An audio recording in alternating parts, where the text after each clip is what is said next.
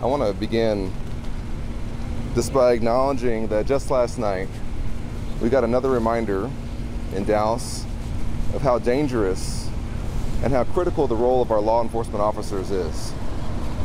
One Dallas police officer was killed last night, another is in critical condition, and another also had to go to the hospital for his injuries. And I know the sheriff and I's prayers are with those families, and we want to make sure that our communities are safe and that our officers are safe as they keep our communities safe. And I really want to thank Sheriff Salazar so much. I'm incredibly proud to have his support. You know, the safety of our communities is one of the most important responsibilities of any public official. And with Sheriff Salazar and his team, they're really where the rubber meets the road. They have a sacred responsibility. And it's my duty as a federal official to ensure that law enforcement has what they need to uphold that responsibility. You know, that includes funding and resources. It also includes laws that keep them safe and keep our communities safe. I've supported efforts to make sure that our state and local law enforcement have body armor. I've helped lead bipartisan bill to fund de-escalation programs so our law enforcement folks can train to prevent violent and deadly situations.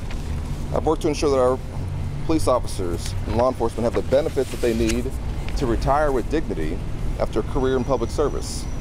And in my hometown of Dallas, I've secured $500,000 for the Dallas Police Department to improve its management of online threats, as well as repeatedly voting to dramatically increase the federal grants that are available to our law enforcement agencies across the state of Texas.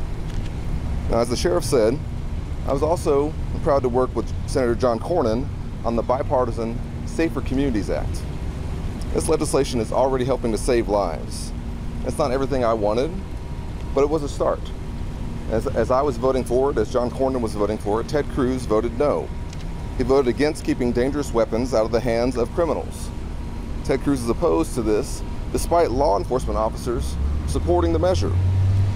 But as we also know, safety is a multifaceted issue. It also involves making sure that we have a secure border and that it's done in an orderly process. That means passing into law policies that would help with that, like the bipartisan border deal. It would have added thousands of Border Patrol agents, increased the number of immigration judges, and invested in new technology to help stop deadly fentanyl at our border while also reforming our asylum laws. But instead of stepping up and working across the aisle with folks from both parties to get things done, Ted Cruz said no and took it down. He helped tank the bill that would have helped us secure our southern border. It's shameful. He will never work across the aisle to find solutions.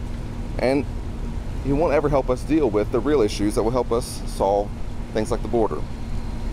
He just wants to divide us. He doesn't care about the solutions, he just wants to point out the problems. And let me just finish by saying this before I take your questions. On January 6th, while Ted Cruz was whipping up the mob, and after he'd gone around the country lying about the election, on January 6th, I was prepared to defend our democracy. I took off my suit jacket and texted my wife, "Whatever happens, I love you." My wife Allie was 7 months pregnant with our son Cameron. She was at home with our son Jordan, who wasn't yet 2. And I thought I was going to have to hold a door on the house floor while my colleagues escaped. When that mob showed up, Ted Cruz was hiding in a supply closet. I don't say that because he should have been hurt by the mob. I say that because there shouldn't have been one. I can tell you this. I am standing here today because of the bravery of the Capitol Police officers and the Metropolitan Police officers in Washington, D.C., 140 of whom were injured that day. Several died as a result of the actions that day. Without their bravery and their commitment to their duty, I would not have met my son Cameron. So no one will ever have to tell me about the importance of law enforcement or why we should support them. That's also why I'm so proud to have the sheriff's endorsement today. Thank you all so much.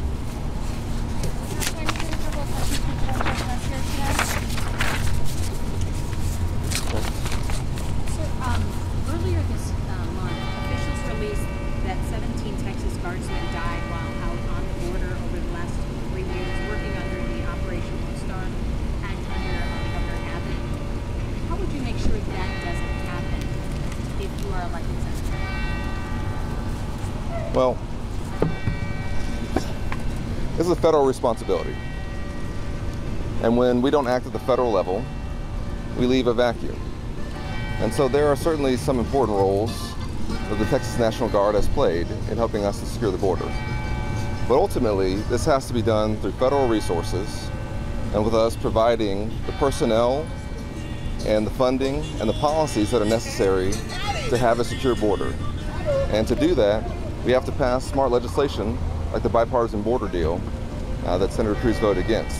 To be very clear, that would have helped us hire more Border Patrol agents, more immigration judges, and had money for technology to help secure the border, which would help alleviate some of the stress that some of our National Guard troops are having to carry. Why are you here in San Antonio and Bexar County helping down ballot candidates as this election goes on? Why I'm here is just because obviously this is incredibly important, and I want the folks here in Bexar County and San Antonio to know, of course, who I am and how I'll serve in the Senate. I'm obviously incredibly proud to have the sheriff's support, and I want to make sure that law enforcement across our state knows that I'll be on their side, not just in rhetoric, but also in policy and in votes. How do you expect to get the Cruz voters over to your side? Because it seems like when you're telling them what everybody wants to hear about the border, they're not listening. What is your plan to kind of gather the ones that want to come over? I don't see it that way. I see that this is a Texas issue, one that we have to have a Texas solution to. More than any other state, we're impacted by what happens at the southern border. My family's from Brownsville, the very tip of Texas. My grandfather was a customs officer there. It's personal for me, and I want to make sure that we solve this. Ted Cruz has had 12 years, and he's refused to help us solve the issues at the border. When I'm there, I will. We'll do it in a bipartisan way, and we'll get it done. The border issue is a big deal for San Antonians because a lot of the migrants come through San Antonio. How important is the endorsement from Sheriff Salazar? What does this mean to voters in our community here? Well, I'm incredibly proud of it because I think that our sheriffs are the ones who are, as I said, where the rubber meets the road. When we have surges of migrants, when we have a crisis at the border, it's our local communities, both along the border and places like San Antonio, as you said, where folks pass through, that then bear the brunt of that. And so what we also had in that bipartisan Senate bill was funding to help provide funds for these communities for some of the expenses that they had incurred over the course of this crisis. So San Antonio would have been a beneficiary of that. Our border communities would have been beneficiary of that. And this is what I want folks to know, is that when you take down a bill like that, you are also hurting our local communities, even if you're not directly on the border. It's the communities that are impacted all across our state. And so that's why it was so, in my opinion, such a common sense idea to do, and why I think it was a big mistake not to. Have you visited the Migrant Resource Center in San Antonio, and what do you think about the way the city is handling this issue? I've not been to the Migrant Resource Center here. I've been to several processing areas, I think in Laredo and other places. But to me, what we have to do, all of this is a function of having a border that's not entirely secure and having federal policy that's not aligned with helping us here in Texas. And so everything else is in many ways a symptom of that initial issue. That's what we have to solve. What did you think about Kamala Harris's interview yesterday on CNN? I didn't see it. I'm not kidding. Can you specify what Yeah, well, asylum is important, but asylum has to be done in a way that's consistent with our values. And the asylum process is broken. When we have about 90% of the folks applying for asylum who are going to be rejected ultimately, but it's going to take multiple years for that rejection. We have to speed that process up. There are legitimate claims that sometimes have to be heard, but that can be lost in a system that's broken.